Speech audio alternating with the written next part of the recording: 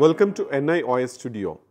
Today we are discussing on forces that influence social science curriculum. I hope that you will have a basic idea about what is social science and the contents of social science curriculum. In this lecture we will elaborate upon the forces, various forces that works upon a social science curriculum. Let me begin by reminding you that the social sciences was not a separate discipline before modern English education system began in the 19th century in India. We studied social sciences not separately but as a comprehensive whole with other subjects, and that too when we consider the education in India before 19th century, there was no formal education system at all. So, hence we didn't study social science as a separate entity. The colonial rulers designed courses in such a way that the British benefit by helping some Indians to generate a working knowledge about India so that they became efficient officers and clerks in the colonial government to serve them. So, the British people, when they came to India and conquered India, their main purpose was not to enlighten the Indian citizens, Indian inhabitants, to enlighten their social science knowledge or to develop new knowledge in social sciences. Instead, their agenda was to prepare servants for the colonial existence. In the course of time, national ideologies came in, ethos and ideals of India's freedom struggle came in, and the values enshrined in the constitution after the independence in the democratic India came in. All these influences before and after independence has influenced the social science curriculum that we come across today. So, we can see that the social sciences that we learn and teach today is a big bucket in which influences from different parts has contributed into it.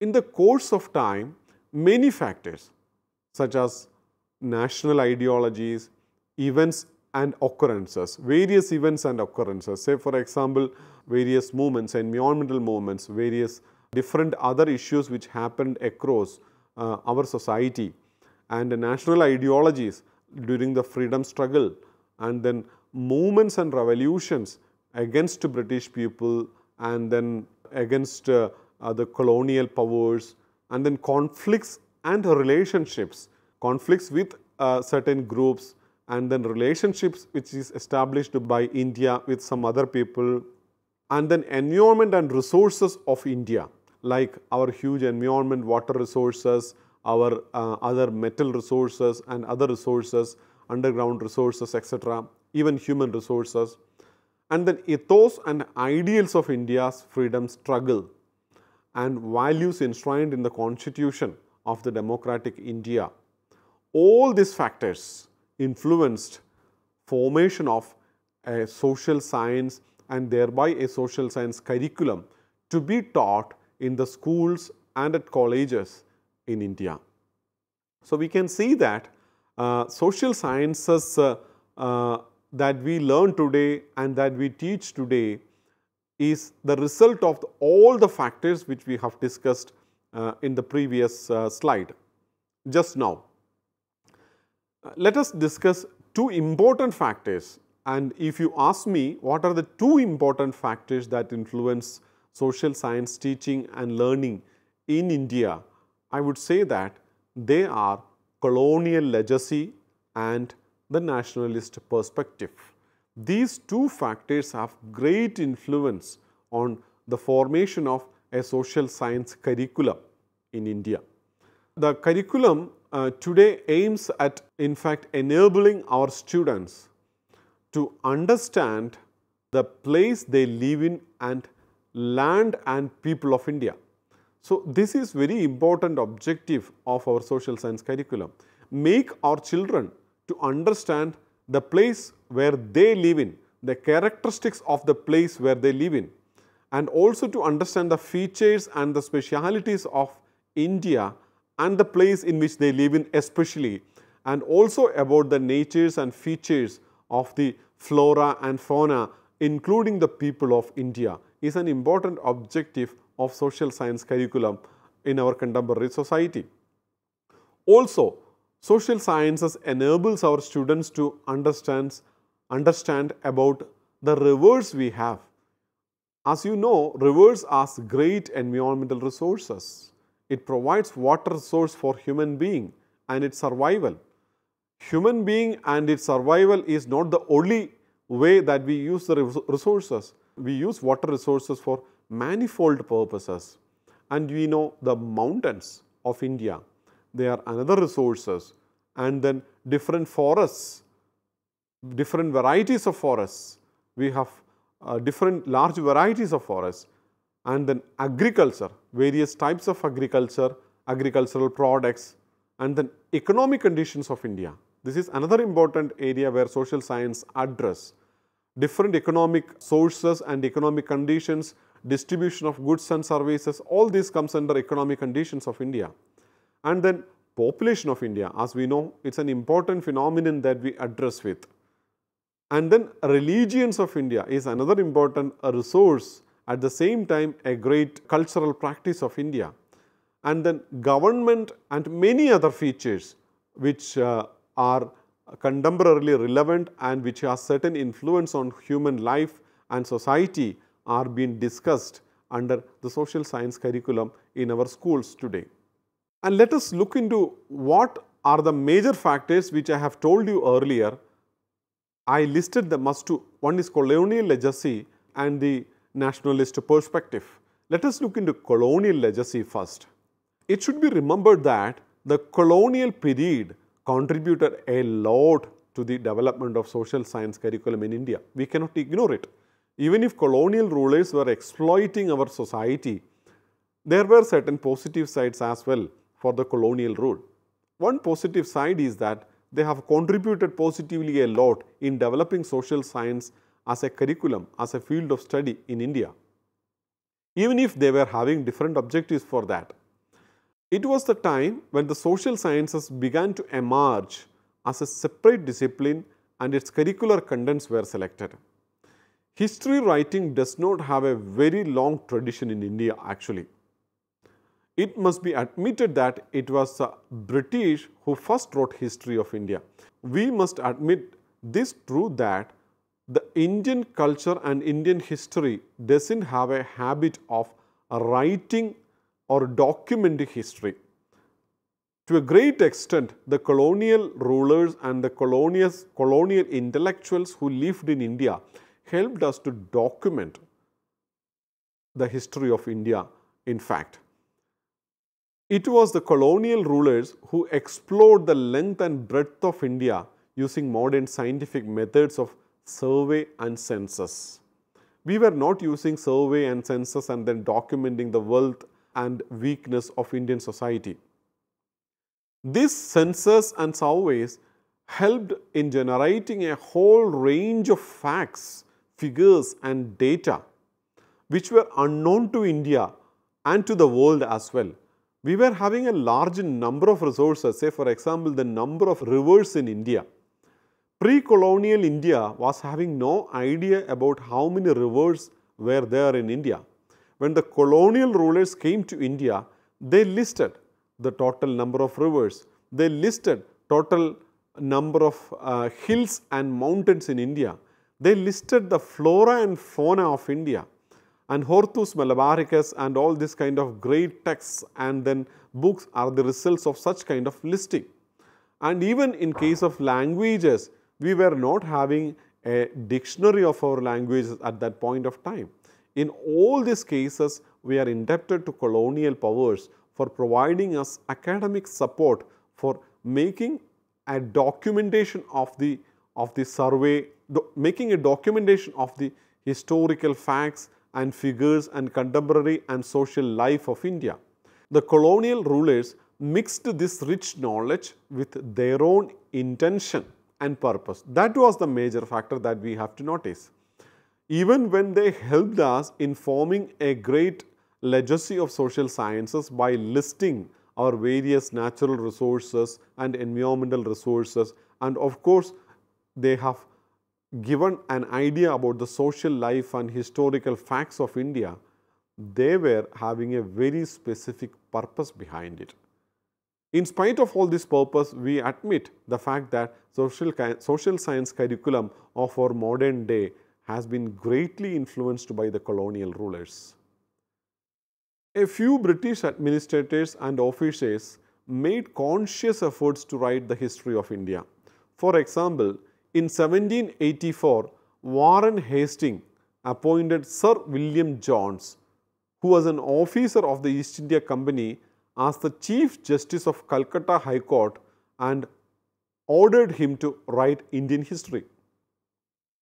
William Jones, a man of remarkable intellectual goodwill, immediately founded the Asiatic Society of Bengal, and on behalf of it, he embarked the task of writing Indian history. This was a great start actually.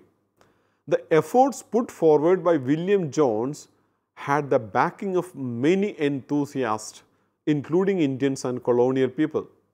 His endeavor culminated in the publication of a periodical journal named as Asiatic Researches, which started in 1788. The journal brought to light the researches. This Asiatic research, which was established in 1788, brought into light the researches and surveys carried out by the society to make the public aware of the wealth of India. Later, several similar societies were started. For example, in Bombay, Chennai, such kinds of societies following the Asiatic societies have started.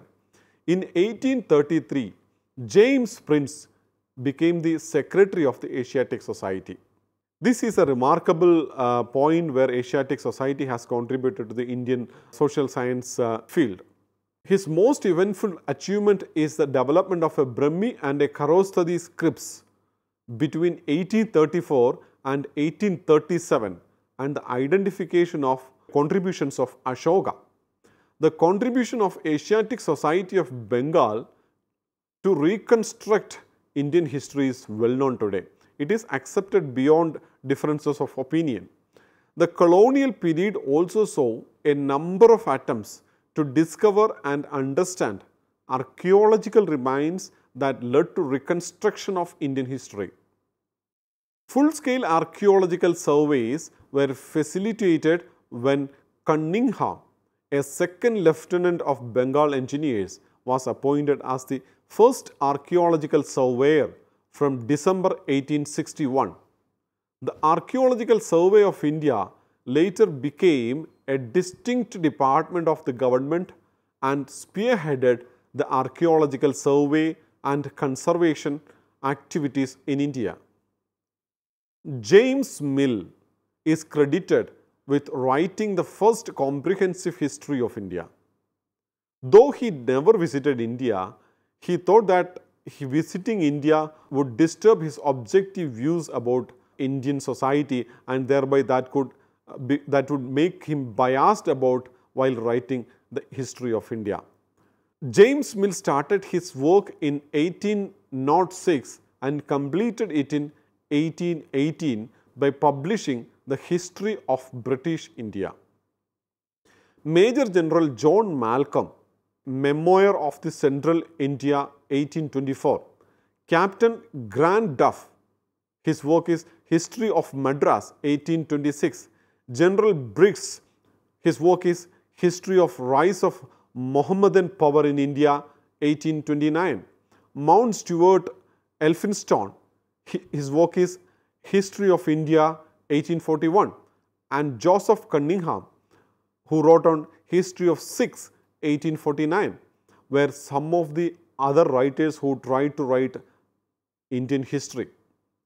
East India Company established Survey of India in 1767 to explore the country bit by bit and to carry out mapping operation of military as well as civilian purpose. So their purpose was twice. One was civilian purpose and the other one military purpose. The surveys become a rich source of information of India's land and resources. Such information became vital for developing natural resources, for trade and commerce, for governance, and for developing planning. Such information became vital for exploiting natural resources for them, and not only for natural resources, for trade and commerce, for governance, and for development and planning. The knowledge and information generated by the survey of the country provided new understanding of the land and its people, but all of it was done with a hidden motive. Census of India has become the single most important source of information about Indian people. Number of people living in our country, sex ratio, literacy, and many other characteristics were exposed by this census data. Such information has important implications for developing clear understanding of our society for British people. The census has played a great role in providing knowledge and understanding about Indian society to the British people. The first ever census was carried out in India was in 1872 by the British government. The next one took place in 1881, and after that census have been conducted regularly every 10 years. The knowledge, information, and understanding generated by these successive census operations in this country provided valuable inputs for and influenced the social sciences curriculum in fact. Introduction of English education system in 1835 enabled Indian students to study Western science and technology, and it exposed them to a host of rigorous methods employed to study nature and society. The Woods Dispatch, which was established in 1854, attempted to create a structure of modern education system in the country with elaborate arrangements for administration and management of different levels of education.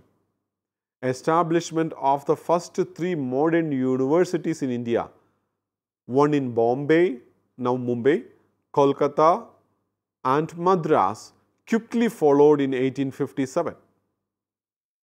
The British government was also responsible for establishing a system of governance, introduction of new systems of transportation and communication such as railways and telegraph, establishment of rule of law and separation of the judiciary from the executive functions were other important developments of colonial influence. Simultaneously, a program for social reformation through provision for girls' education, abolition of sati, etc. were initiated. During this period, there was a renewed interest in India's culture and heritage also. Many of India's sacred and secular books of knowledge were translated into European languages and published, throwing new light on Indian civilization. These languages were not only English, but including a variety of languages like German, Spanish, and all these different kinds of languages. Max Muller's work is a great example in which Indian Vedic traditions and Upanishads were translated into German language. Frederick Max Muller, I told you earlier, and the German Orientalist took a leading role in this regard. Max Muller's Sacred Books of the East is an example. All these developments in varied fields of archaeology, history, culture, heritage, survey of India's land and natural resources, population census, changes in India's governance, education, transport and communication, and social reformation activities influence the social science curriculum and the way social sciences are studied. When the English education system was introduced in the country, the social sciences curriculum used a history of India as written by British writers. Now look into the nationalist alternative.